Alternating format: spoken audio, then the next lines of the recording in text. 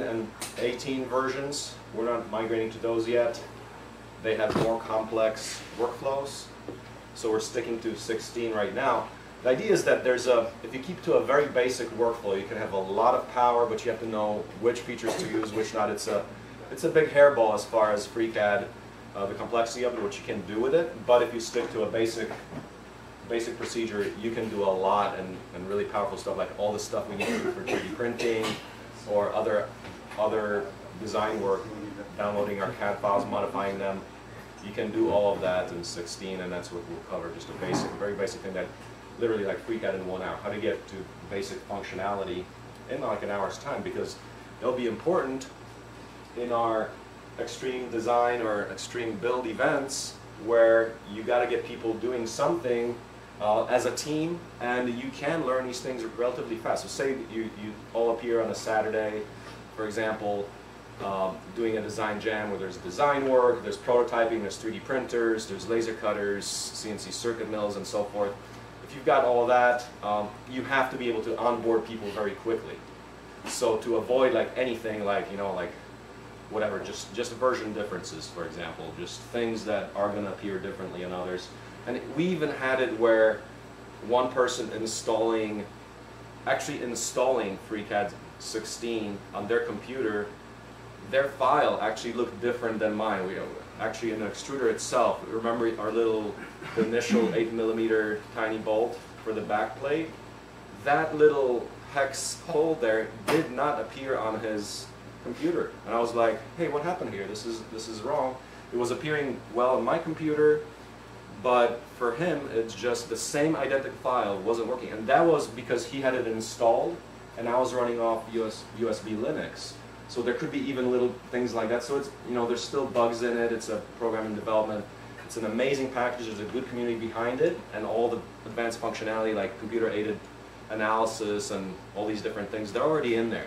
We do things like exploded part animations, fabrication drawings, all kinds of things with it already, and there's much more. But it is important, like for the collaborative literacy part, that we do all have access to the identical tool set. That's part of the way that more people can collaborate in a seamless way. So with that said, there's a bunch of disks here. If you have one installed, do it at your risk, but we have a total of 2, 4, 6, 8, 10, 12. You're welcome to take one. The ones that they're labeled like OSEL 3 and so forth, there's ones that don't have anything on them, so those are empty. Maybe I'll just take those out so no one gets confused. Just take them out.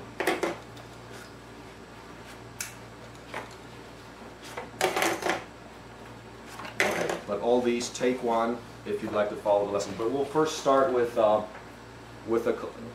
introduction on the extreme manufacturing and Design Jams concept, as far as its power, what we can do with it, and how it works. So maybe a little bit of history, like why we ever did come up with extreme manufacturing, the concept itself of how you can work with a group of people like yourselves, like what we're seeing right now, work to make a complex project happen. Like here, we're out here on the farm. When we first arrived, it was myself and my partner.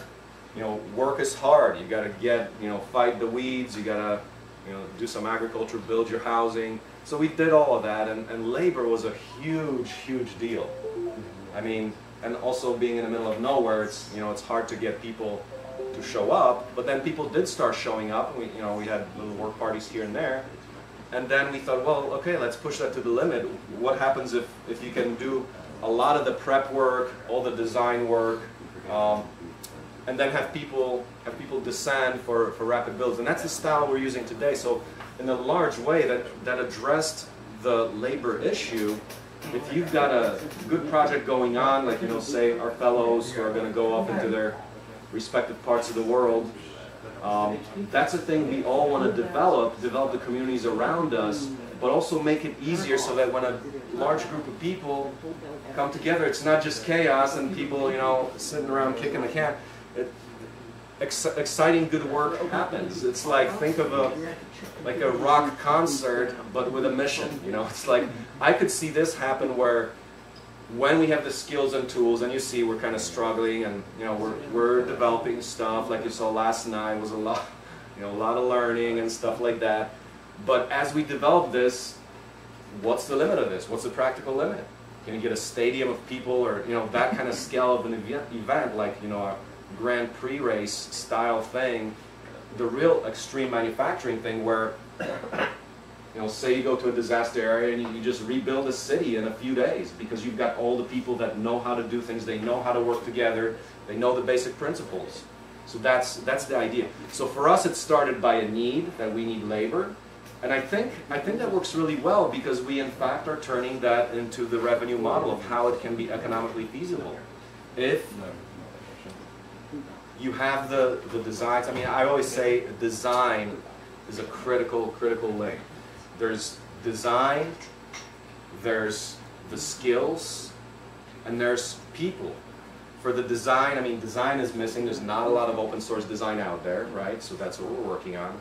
The skills, we try to design in such a way that the skill requirement is minimized so that more people can get involved, because we believe that you can do much more with a larger number of people than with a smaller number of specialists. I mean, that's how the world works today. Some people are very specialized, you know, they excel, and then say a lot of people are left behind. So we're saying let's lower the skill level, but don't make it dumb. Also make it good design, because good design, elegant design will be simple. A lot of the stuff that you see today is not simple because there's a lot of disconnect between from the very conceptual design to the actual usage. So for example, like the designer is not the engineer. You know, the engineer is not the builder. The builder is not the user. So then, therefore you ask, how can you have the design guy really understand what the last guy in the chain does if they are not the same person? You can't. It's literally like impossible. So of course you can get feedback and all that, but there's a difference in the bootstrapping approach, the fact that you're living with it, like we're living with a lot of the stuff here, you know, like having the ponds get drained by accident in our aquaponics and stuff like that. You see all the stuff because you use it and you live more closely with it, and that makes a huge difference in terms of how appropriate a technology is, to the limit that any person should be able to maintain their technology. Because it's open source, the lifetime design issue is there where you can repair it and so forth. So that's very important. So that's the history throughout the project here. And also, about 5 years ago, so we teamed up with some collaborators in Washington State, so it's actually Seattle, Seattle area, and that's called Team Wikispeed. So they're these guys that developed a 100-mile-per-gallon like open source-ish car. They're actually really not open source because right now they're working independently. They're not really publishing anything. But they entered a contest. The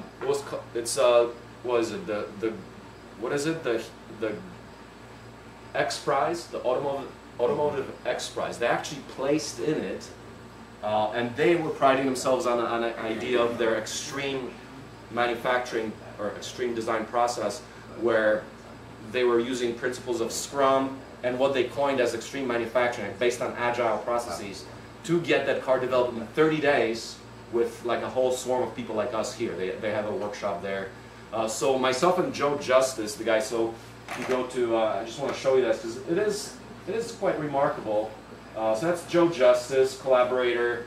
You know, he had a TEDx talk on his project where they got a remarkable result, placing within the Automotive X Prize using like very, very simple super modular design. So we teamed up a bit and we coined, it's actually if you look up Wikipedia, Google extreme manufacturing, you're going to see myself and Joe Justice as the originators of the term. We actually came up with that word about, what was it, like 2012 or something like that. So you can read more about it. But there's certain principles in it of how you go about that process in order to make extreme, like real amazing efficiency happen. So I want to go over a few of those processes and then how we can apply those to our design jams, which we're going to be really kicking off in the future. We did a what was called the Open Source Documentation Jam in New York City in 2012, where about 50 people from all over the US primarily, it was New York City, at New York University, we pretty much got together to define what the documentation standards for open hardware projects are. It was a great event, you know, lots of cross-fertilization of ideas, great, I mean, those are great events because you're combining all the different skill sets, the social aspect, where people are teaching each other and basically hacking in real time using open docs. And at that point, there was no, I mean, there's no prototyping, we just talked to define some standards. But if you can now add the microfactory aspects to it, you can be well off. Like for example, here's our CNC circuit mill. It's similar to what you're building. Identical axis frame, different tool head. We've got a milling head, but the idea there being, okay, it's modular designs. You can make circuit mills, laser cutters, whatever, your 3D printers, other machines. So if you have a construction set of parts that you can use in an easy way, many people can get access to that in an event like a design jam. So that's where the construction set approach comes in. Let's go through a few of the principles of the extreme manufacturing just to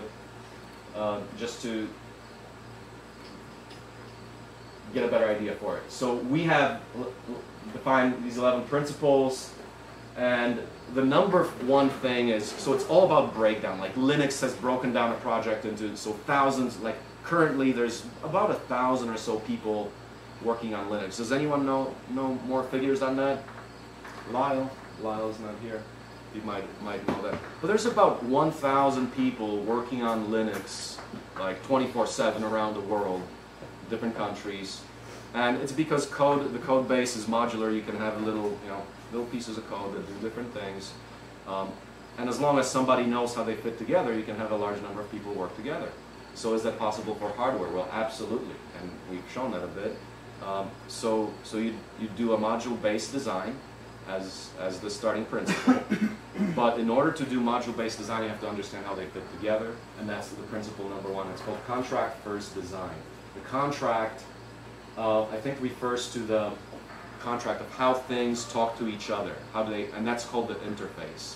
How do they interface? Like, for example, in the frame of the 3D printer, all you need to know, like, say for making that in a workshop, all we know is that the axes are going to be hung by these single bolt holes on the sides, and that's like the interface for the rest of the motion system. So as long as you know for Nat, if he knows, okay, that's the axis that's going to get placed in there, he can understand, well, first of all, he can do those, well we do the CNC cutting of the holes, so that goes into the design, but they're there, and we know that now he can build that independently, and we know your axis is going to fit because we've defined the interface points. So when you do that, you get a number of people working, and that will apply to every single part of the 3D printer. For example, you can then work independently on the extruder, and you know it's going to fit. We can work on a heat bed, then an electrical panel, which is literally going to be hung on one side. We know how that's going to fit. So that's the step number one. So step number two, test-driven development. You keep testing things. As soon as you build something, you want to test it to make sure it works. So that means, for example, before building, like say you're building something new, like our cordless drill, test-driven design would be first that you're going to do some CAD on it. You don't just start building it, maybe like building it out of, well, we 3D print the parts, but so obviously before that you're going to have to get a CAD model of it. But before you do the whole thing, why not just print a tiny piece of it or a small scale version of it so you test it? Because every time you do some step of, say, physical production or development on an object, you can find many ways to test it. You can say, oh, let me see, how much does that weigh? Is that handle that I'm printing going to be like awkward enough for a person? Like, what's the dimensions of a hand? You can think about it, you can do calculations, you can do a lot of different things. So that's called test-driven development. in our 3D printer, the way that applies is I wanted to have the frames done so that as soon as the very first axis is built, we actually mount it. And that's our test-driven development approach, which means that we don't wait till all the axes are done. We do the first one, test it, and then learn from it. So that is essentially test-driven development. Extreme learning. We focus on training. So extreme learning is that you provide an immersive learning environment because you don't want people just following directions. You want people to be provided with basically a design manual for a thing that you're building. So a basic set of design principles. How do you go about making a modification? Understanding it at that level. And right now for the 3D printer, we've barely started that. That's one of the products we have to develop as a team in order to facilitate what we call viral replication. We're thinking, okay, we've got a construction set, it's modular. We teach people how to design it by providing a design guide. The design guide could be a very big aspect because it turns people from just users to designers. And you can do that, but you have to teach people, and you can't teach people what you learn at the PhD level, where you get super focused on some very narrow areas. You have to teach them in a way that's boundary, like it crosses boundaries. It's not using the jargon of the field. It's using general language, things people can understand, and that are teachable. Because, I mean, for myself, my experience has been like, okay, why am I learning all this crazy physics? A lot of times it didn't have to do anything with reality. And a lot of times I find myself these days, like for example, thinking about computer-aided engineering, you know, about analyzing some things in FreeCAD. Well, there's actually, now that's a real application of what I was trying to learn a long time ago, which made no sense. But right now, because I've got real motivation, very tangible results, it's a different story. So learning. Design guides are a big part of extreme learning. The biggest part of I would say, of the extreme learning is you just throw people in there, but you also want to provide enough guidance. Like my comment on yesterday's build, the way the extruder should have gone is after I showed it, I should have just walked everybody at the same time through that. I mean, because we spent many hours, and of course there were other teams doing so that everybody couldn't participate, but that would be the ideal thing. The immersion learning comes from following somebody, because of course you can read the guide, but it's way better when you have somebody showing, okay, now do this step. I would actually prefer that in the future builds, like as we go about to our different areas of America here, try that process more. I think it works really well.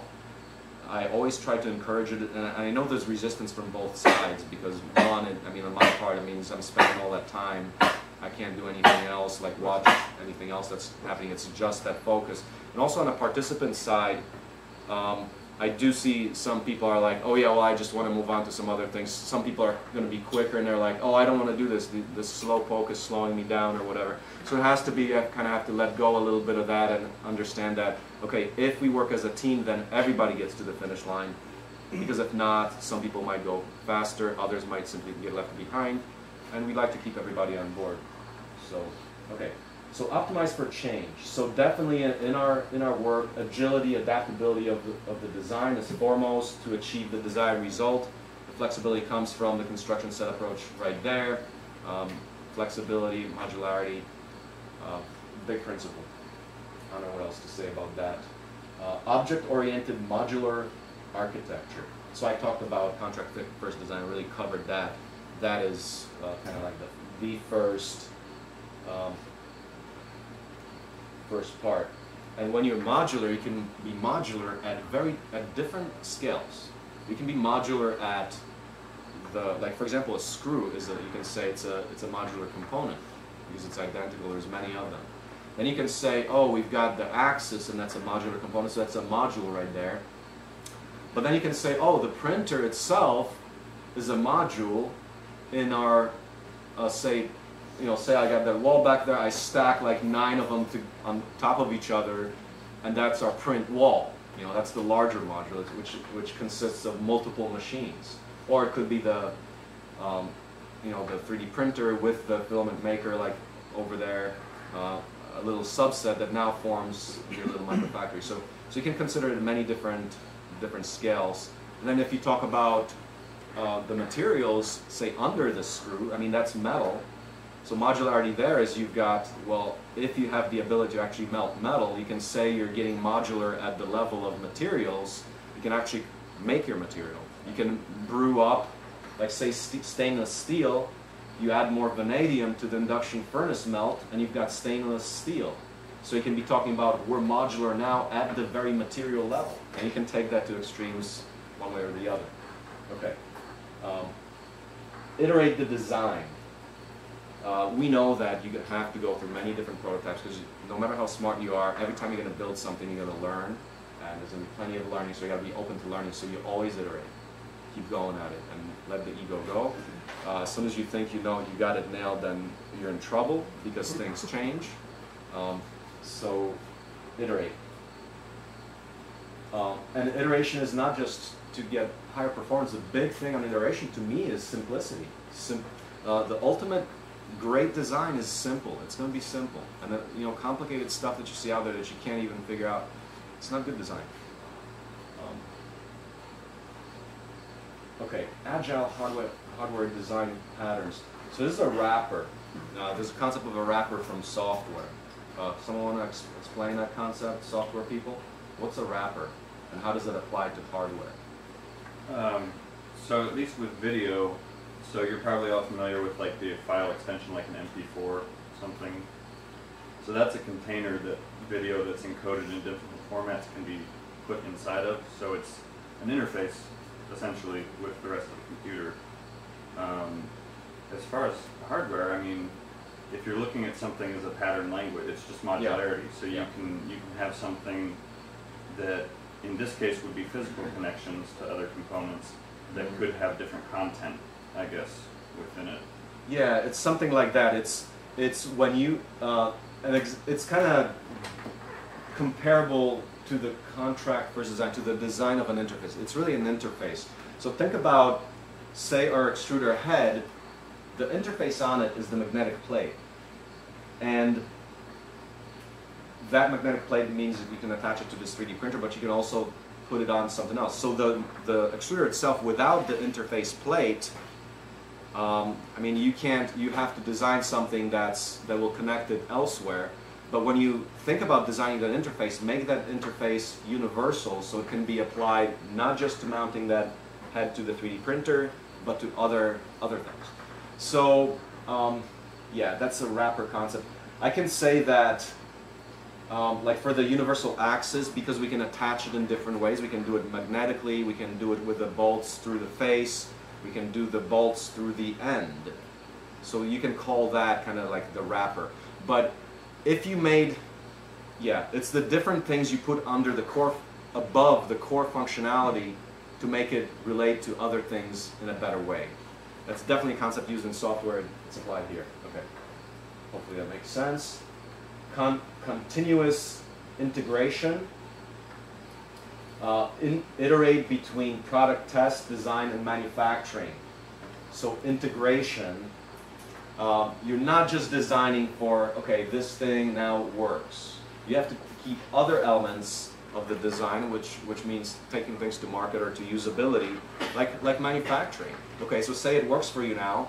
What do we learn about design for manufacturing? Like the thing we learned from the extruder head is that, wow, we got to simplify it. So we succeeded greatly in building it. We've got a bunch of them already built. But we learned, okay, now that to me, like, yeah, that's just not doable. For a workshop like this, we either have to do it, you know, prepare all those beforehand, or do something else. So if we think about the manufacturing aspect, design for manufacturing, we're going to say, okay, even though it works, we're going to need to design it different because of the other elements, like manufacturing. Continuously deployed development. So continuously deployed development. How do you go to market fast? Well, the idea is by because we're already modular and flexible in our design, we can, in principle, go to market fast if you talk about marketing things and making an enterprise out of something. Scaling patterns. So the idea, so create teams for each module, design your process so it's scalable. So, for example, in the way we do the 3D printer, we think about, well, we do, like, take the axis. If we follow the process of, like, say I'm guiding everybody, okay, do one step at a time, I can teach one person to do that, definitely. But it will be no different than, like, if there's 12 people in front of me, they could still do it, okay?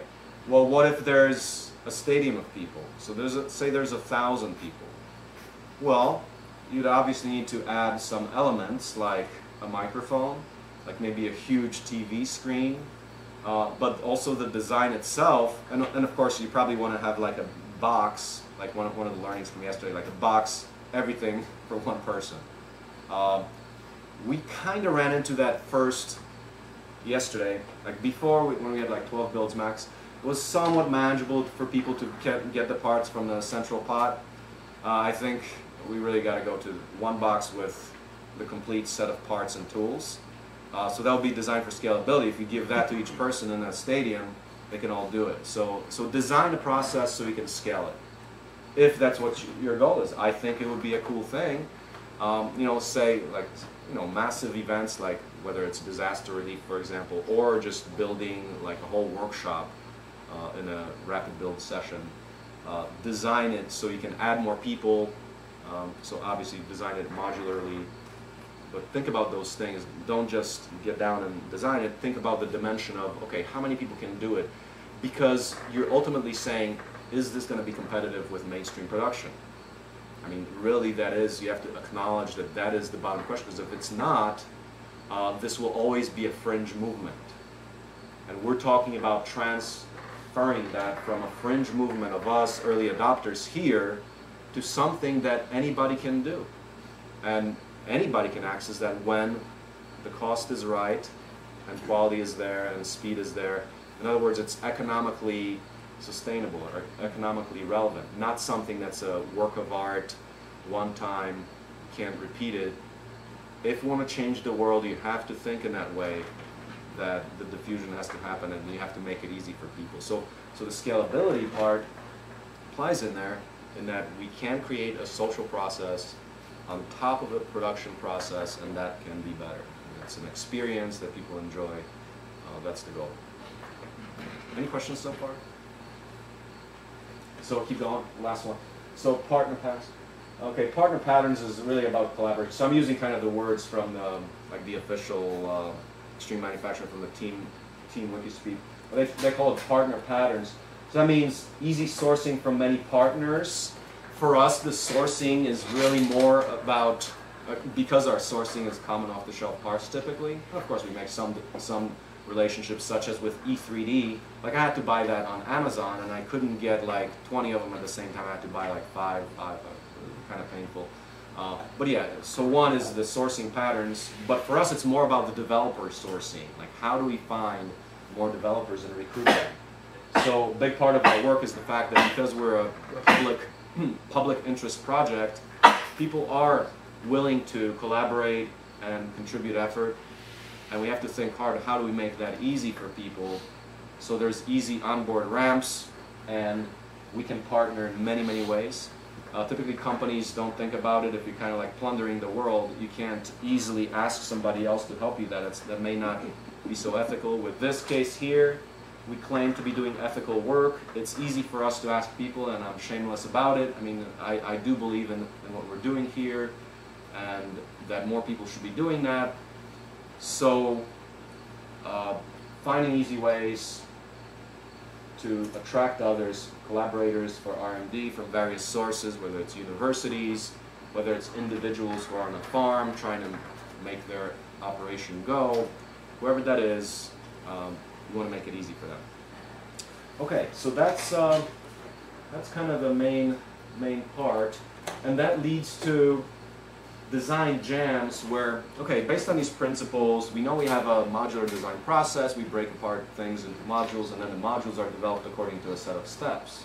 So when you take a large team of people to do that, they have to be informed about those steps. We have to train people what those steps are, but also make those steps as easy as possible, like I believe using the OSE Linux is part of that for the complex CAD tool.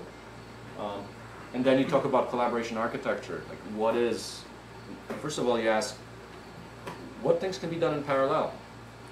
What do you need nothing as a prerequisite in order to get started on it? Which things do you have depend on a thing being built before another thing? So you have to analyze it. But when you look at all those different steps, you can see that you can make some sort of headway, at least a little bit, on just about every single step. But that's where the rapid iteration, like we talked about, one of the principles was iteration, that you have to keep going, just keep going over and over. Typically the mindset is, okay, I gotta do this big thing, I need more information, I can't start. You know, but here is, you got low-cost accessible tools like a wiki. Okay, so you just, even such a thing as start a page, start a document like a Google Doc, where you do like a conceptual design or something. Even those things are already progress, right? Assuming that, so say it's a one-day extreme design jam, assuming you have a way for people to continue it. So you have to be organized in some way, have a venue where cloud editable content really makes that possible.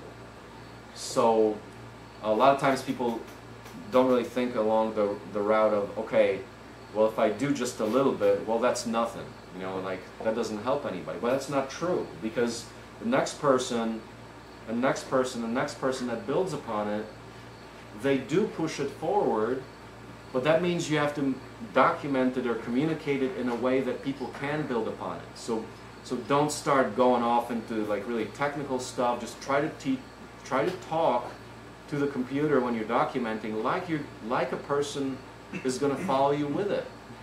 And you have to assume that, and that's how Wikipedia kind of does it in some way.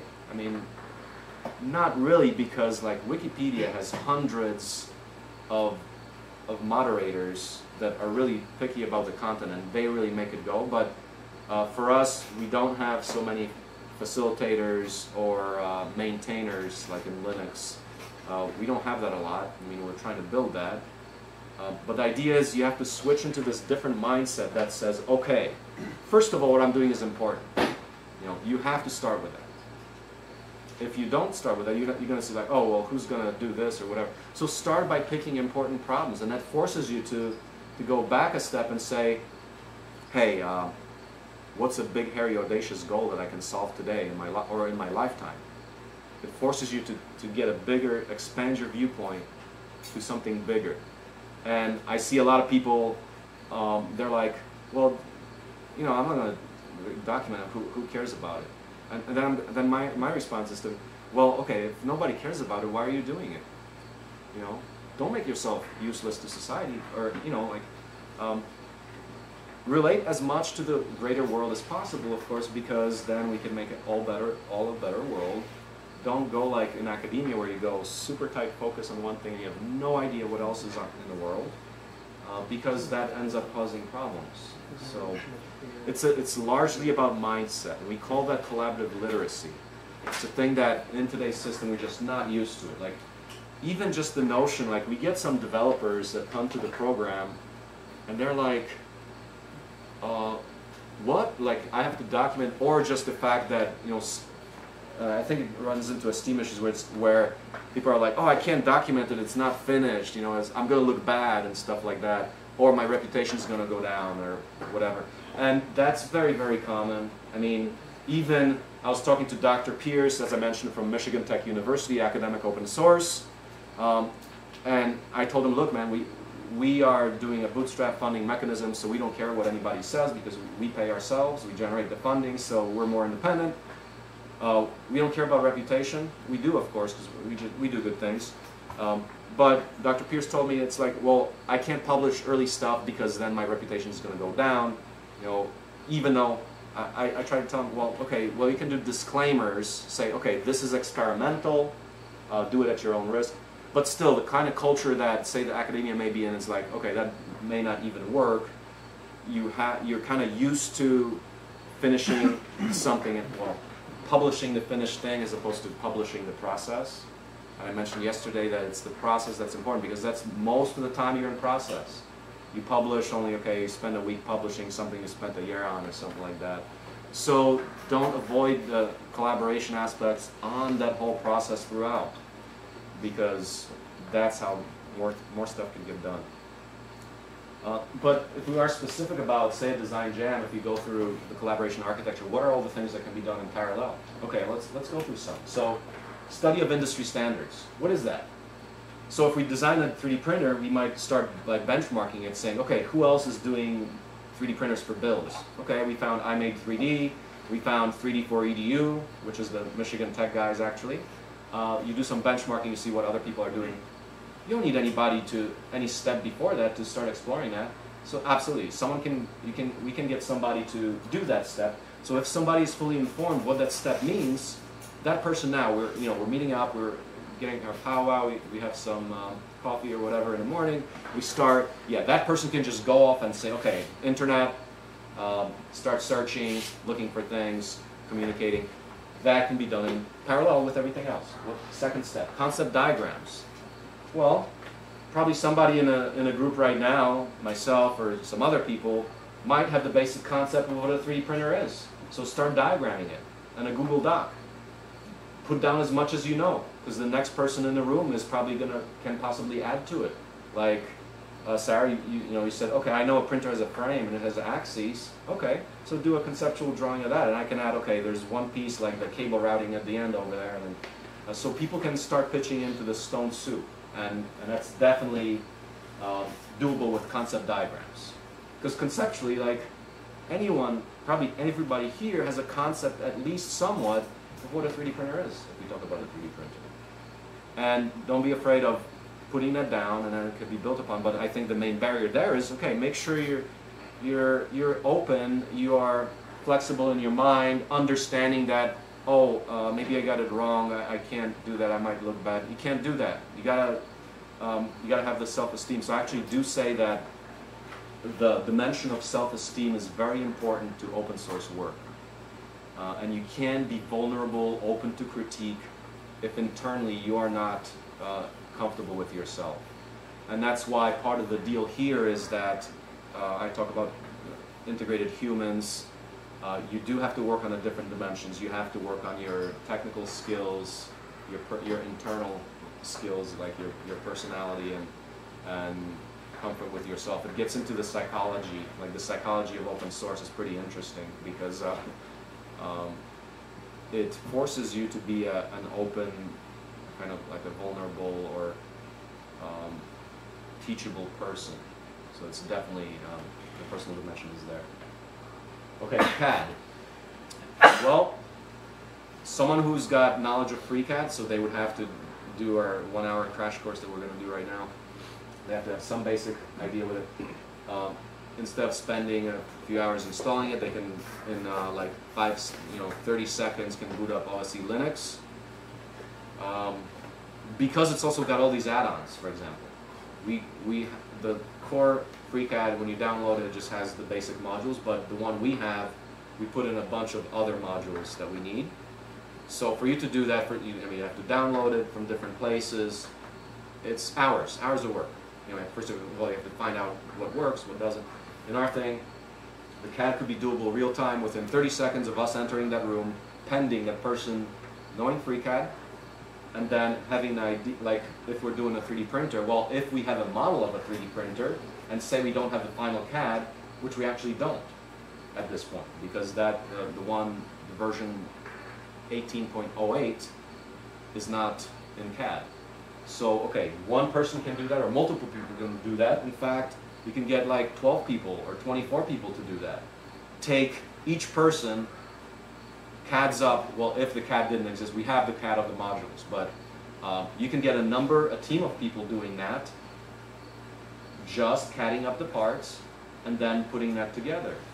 So absolutely you can do that in parallel. Now what happens if you didn't have the machine built yet?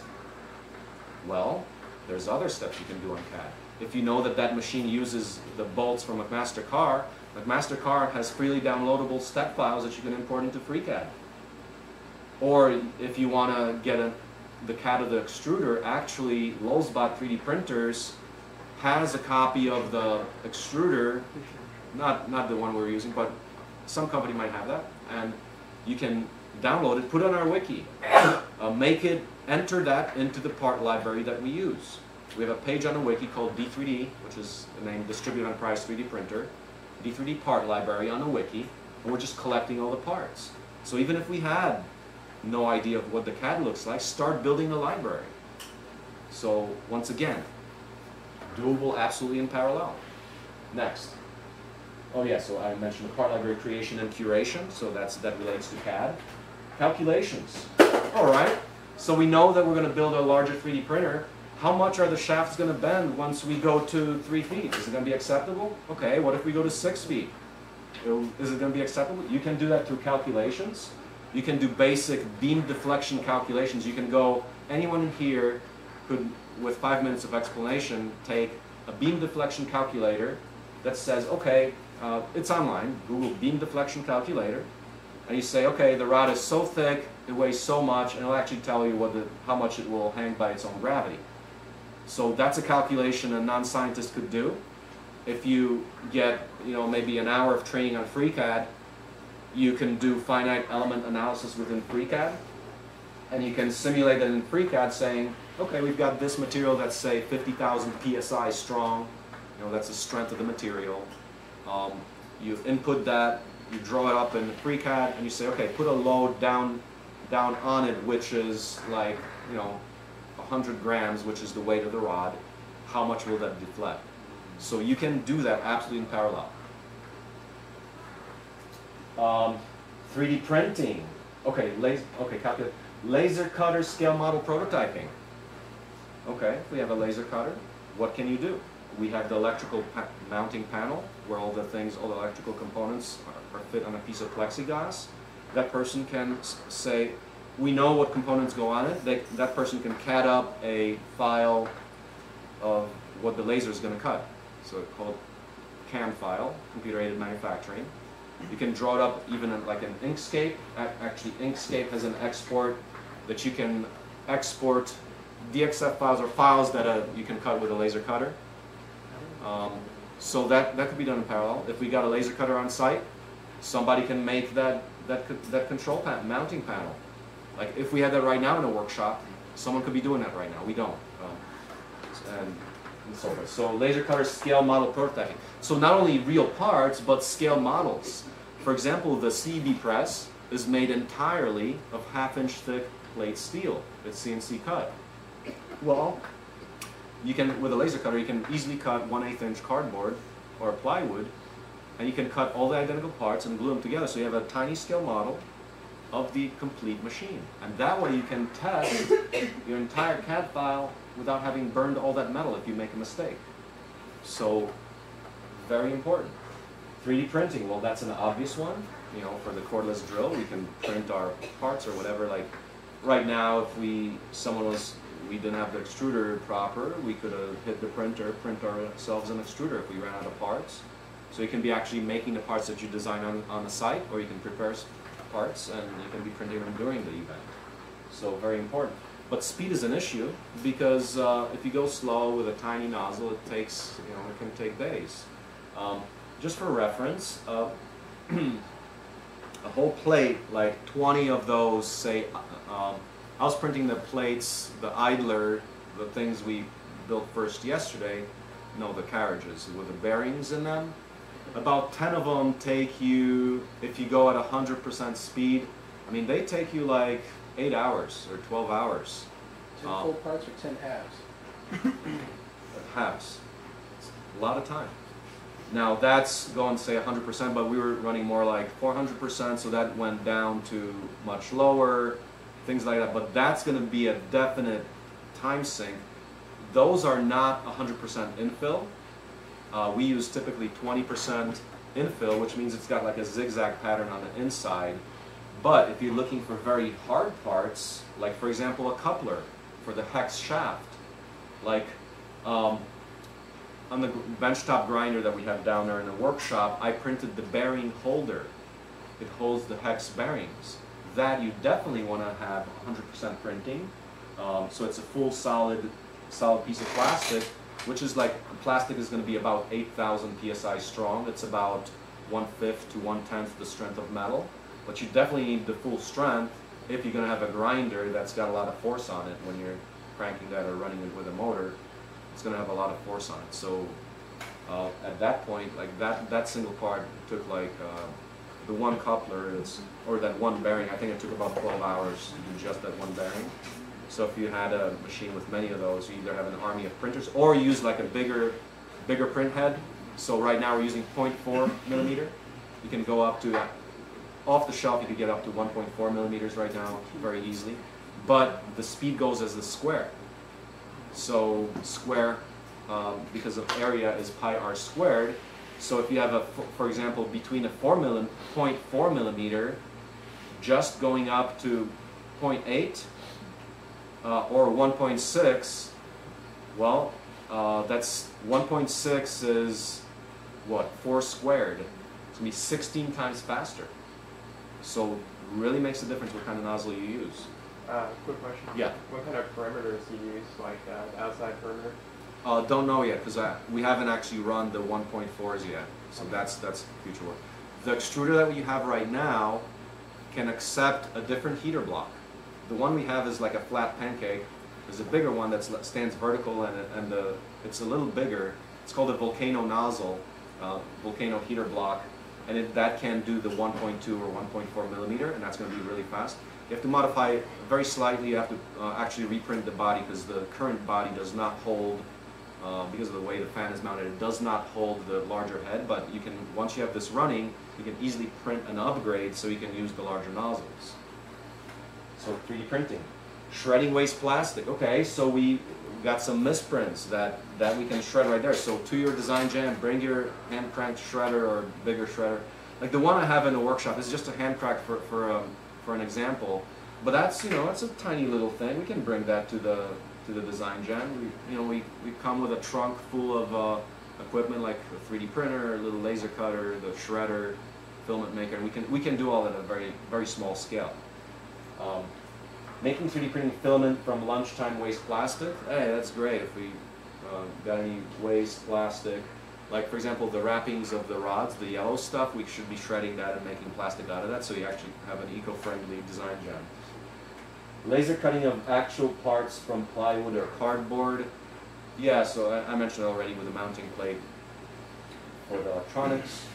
Electronics CAD, tomorrow we're going to get into KeyCAD, but other people can be designing, like for example, like the controller parts in there that we have, the power supply. All those parts you can largely print or cut with a CNC circuit mill like that one, where you have a rapidly spinning little tool bit and you're milling your circuits and you're populating it with components. So you can be making all your controller parts, even power supplies. The idea there being, once again, it's the concept of lifetime design as opposed to that breaking. If it breaks on you, you throw it out. You mill it yourself, you understand everything, you can replace the parts. You design it for disassembly, design it for replaceability. Breadboard prototyping, like say we were doing some electronics projects, little breadboards or little things with holes in them that you connect the wires, that can happen. CNC circuit milling, that can happen. Blender modeling and rendering, so get good renderings or stuff you want to communicate to the public. Nice images, say of the CD-Co home or something in a nice environment. Yeah, you can be someone who's got Blender skills or rendering skills can do that at the same time. I mentioned CAE simulations in FreeCAD. Coordination with remote teams via OSE Design Jams. You can do like Facebook page to do ready uploads. Like in a workshop, we don't have internet. We should have that. We gotta put that in there finally. But in a design jam, you can one person could be dedicated to being the ambassador to other teams, and you can be saying, okay, hey guys, how are you doing? Where are you at? Do you have some materials that we can take from? Hey, we just discovered this thing on an extruder. Here's the new design. So you can be uploading, downloading, exchanging information through the internet, and that can be global. And if it's when we develop this properly, I mean, imagine having that as a solid event every month where we get some serious work done. That could be really good. Website is updated in real time, including a live feed. People can be updating whether it's social media, website, if we have, if that's part of the game. 3D scanning by photogrammetry for reverse engineering. Say we've got a hydraulic motor on a tractor that last time, for example, it didn't really fit because we didn't have accurate CAD. Once we develop the photogrammetry, the 3D scanning techniques, that can be happening. Someone can be dedicated to spend all day getting a perfect model, get the rough image, then clean it all up, put it into FreeCAD. There's a whole bunch of steps involved in that. That can be happening. LAI, so language agnostic instructionals, thing that looks like what I showed on the brick press yesterday. We have a really nice workflow within FreeCAD to do that. You can extract very nice isometric drawings within FreeCAD, put that into Inkscape, clean it up, and you can get really professional grade these language agnostic instructionals with very clear, crisp images from different angles, part of the process. Exploded part animation creation within FreeCAD, actually very easy. You pretty much, when you have a built model, you can click on one and it will draw you a line coming from that, so you can basically explode one part, next part, and it shows you how a thing is made. Very useful. And you can record that, it's a quick learning tool. Software vetting and testing, so if we have programmers at the same time, say we got to upgrade the code for, one thing I can tell you we want to upgrade is when you first start, the first layer is critical. It would be nice to have real-time adjustment, like if the bed leveling didn't work perfectly, you want to adjust very slightly, tune that a little bit right with the knob on our controller. That's not in the current version, and I'm not sure if it's in the stock version of Marlin, the software, but that's an example of something that a programmer could do pretty rapidly. Well, I mean, it's C programming. They can look into Marlin and go in there. So someone who knows Marlin would definitely be able to do that. If it's a smaller change in Marlin, someone with moderate skills could do that. Or somebody could just upload the new code to the controller. That's anyone with who knows Arduino environment. We use Arduino. We attach a USB cable to the controller. We upload the software to the controller. Anyone could do that. So just another step that can be done by somebody else. Project integrator. Project integration is a big thing because there's all these people, wild people working together. The coordination is needed. It's useful to have periodic check-ins to see where everybody's at and everyone get updated where things stand. And so there should be a person dedicated to that because that person will really make things flow much better. So the integrator part, that person has to be very well aware of all the different aspects of the process in order to be effective at it. Publishing. Publishing can happen in real time too. Like they have some other people do what's called book sprints. They get a bunch of people together and they document some project, like typically a software project.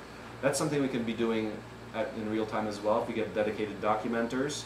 So someone might be perfecting the build procedure, like some people were complaining about the build procedure, which of course is incomplete. They could make updates, publish it in high quality format. There's, what's the open source desktop publishing software? It's called, forget what it is. Does anyone know what that is? The like word processing and stuff? No, it's a standalone thing. It's like the open source version of Photoshop that exists. Hmm? No, that's Talking about GIMP? No. There's another one that's the open source desktop publishing. So those kinds of tools actually do exist. They're not yet cloud editable, so what we do a lot of times, we just use the Google Docs where many people can collaborate on that. That would be the preferred route because you have no boundaries to uploading files, downloading. Google Docs is really nice. Pretty soon an open source version of that will come about. But publishing is a major topic that can happen. You can have a whole team dedicated just to publishing, like all the stuff that's happening there, like all the stuff that's happening in a workshop. And same with video production. If you have video people there, they can be editing the footage and making that in real time. Just like a few years ago, we were uploading images and some short clips to the internet, and somebody edited a video remotely. So the video part can happen on-site and remotely. Bill of materials generation. So we have a template where you list your part, your cost, delivery time, minimum order quantity. There's a whole thing. We have a whole template for that. Some person can be finalizing that, or if it doesn't exist, starting it from scratch or building upon missing pieces from it, if it exists in part. Instructional production, we kind of covered that. Dashboard page on the main site or somewhere. It's useful to have, just to give you an example of what I mean by a dashboard, but something that has a lot of the content, video feeds, results, logging. Like, this is a very simple thing, and basically, you've got like a video introduction here. You might have a breakdown diagram. You might have some uploaded videos, tasks done, map of collaborators, Scrum task board.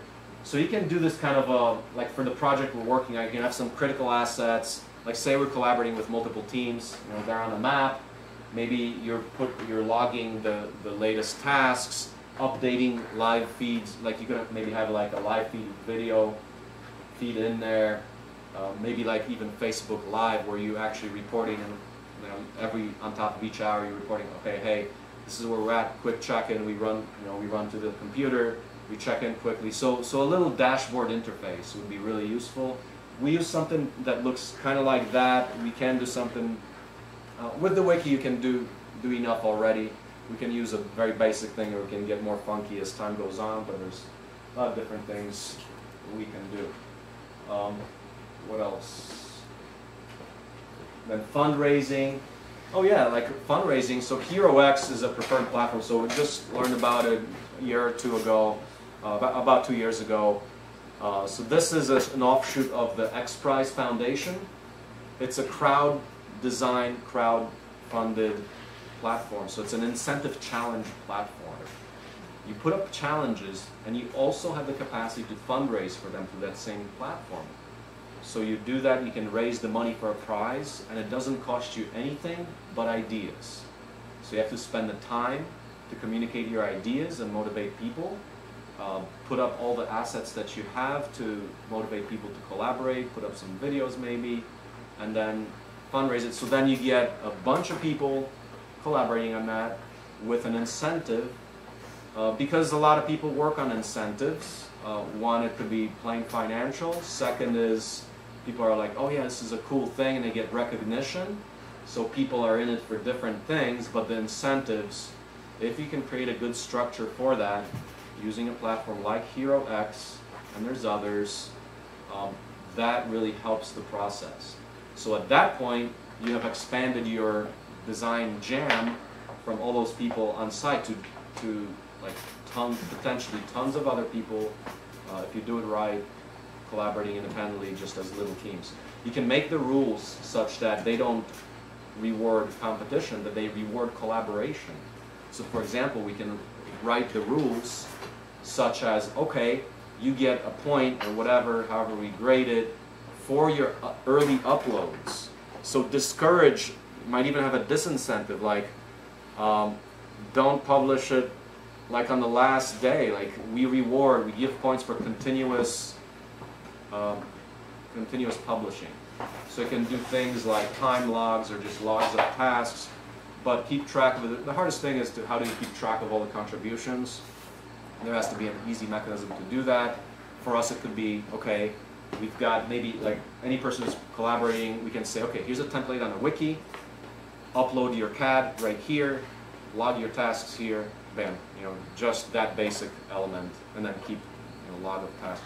But you have to have, that has to be scalable. Wiki does it, it's scalable. You can have 1,000 people do that with their own page, then you can have maybe one index page for all the contributors or all the competitors.